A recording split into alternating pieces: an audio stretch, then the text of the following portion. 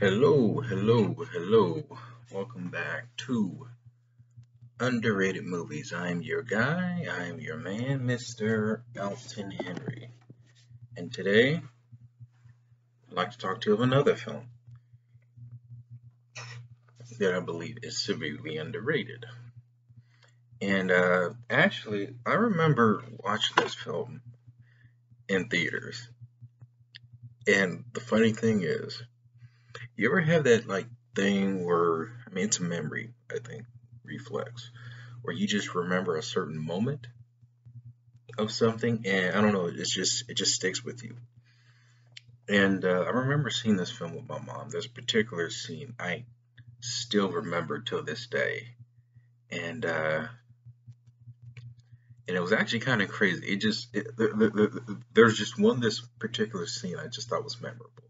I'm going to talk about Double Jeopardy with Ashley Judd and Tommy Lee Jones with Bruce Greenwood. And the story is about a woman who is framed for the murder of her husband and sent to jail. Years later, she is released under a what is it like a rehabilitation kind of like thing where she has to a parole, where she basically has to try to readapt into society to prove that she's a changed person. But she decides to take matters in her own hands to investigate her being framed once she finds out that her husband is alive and has set her up to send her to prison for false murder. And she is on the run and chased by her parole officer, Tommy Lee Jones. And I'm going to just say it. This film is basically a female version of The Fugitive, but reverse roles. Actually, no, I wouldn't say reverse roles. Just Tommy Lee Jones chasing somebody, but it's just a female lead. So, and I rewatched this film years back, and it's now available on Netflix, which I highly recommend anybody that just wants a good chaser, kind of film. Really, it's just it's a crime thriller, and I actually kind of like it that the film doesn't really rely heavily on action. And actually, Ashley Judd is a great actress. I haven't seen much of her work. She's in Heat, she's in Divergent, and also hearing some things that with the Weinstein that he tried to ruin her career. But all in all, this is probably my I forgot she was also in that film with Matthew McConaughey and Samuel Jackson, that court drama. I forgot what it's called. But anyway, this is probably my favorite film of hers, and the movie's like 20 years old. To see that she's more action driven, and to really kind of now really see her take charge in this film.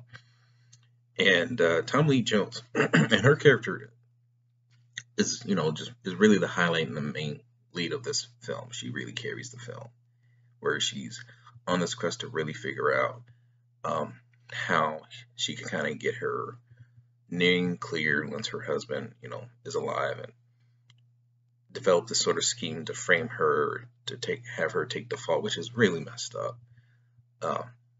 It's really messed up, and you see her life just crumble once she's convicted, and then once she finds out that her husband has set up another life and was been planning it for a while, her shock, it becomes just like, what the heck? And it's very, very you feel bad for the character, very bad, and it's very kind of wow. And while her character remains in prison, she trains and trying to her mindset on her goal, I'm going to find my ex-husband and I'm gonna ruin his freaking life and beat the hell out of him and clear my name. And Tommy Lee Jones, he's basically plays a the same character from The Fugitive, but a little bit more traumatized, more, um, I guess I would say he's more, I wouldn't say laid back, but he's more, I guess, tormented. Like he really does not want to be a part of doing anything that he's doing, but he's just doing the kind of character. So his character isn't as interesting from his counterpart in The Fugitive, which these two movies have nothing in common, because he plays a different character. But he just kind of plays a similar role, just trying to catch this Ashley Judd.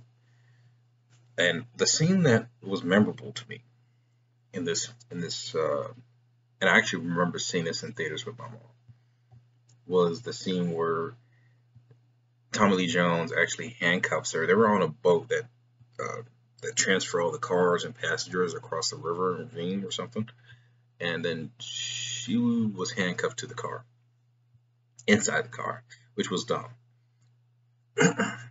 And then Tommy Lee Jones, wanted to get away with her and all these other problems, and then she handcuffs through the steering wheel, and she tries to find a way to kind of get out. So she realizes that Tommy Lee Jones left the keys in the car by accident, turns the keys on, and backs back and forth the car to kind of make room for the other cars, and pushes the other cars off the boat so she can escape. So when Tommy Lee Jones notices that, he rushes down, gets in the car, and she drives off the boat into the water, which was an intense sequence. And Tommy Lee Jones has to free her, get her free from handcuffs, which otherwise she would drown. And then he tries to apprehend her, but she quickly grabs his gun and hits him in the head and swims away. That was actually a pretty good sequence. And I also liked it where she was trying to get information at the station, and she steals Tommy Lee Jones's car and just drives through other cars to kind of escape. It was really cool. And it's just a guilty pleasure thriller. There's really nothing unique about it except for some thrills, the excitement, the chases on kind of thing, and it's just a great time. It's a great time movie, and I think I'll like this film a little bit more than a lot of chaser movies.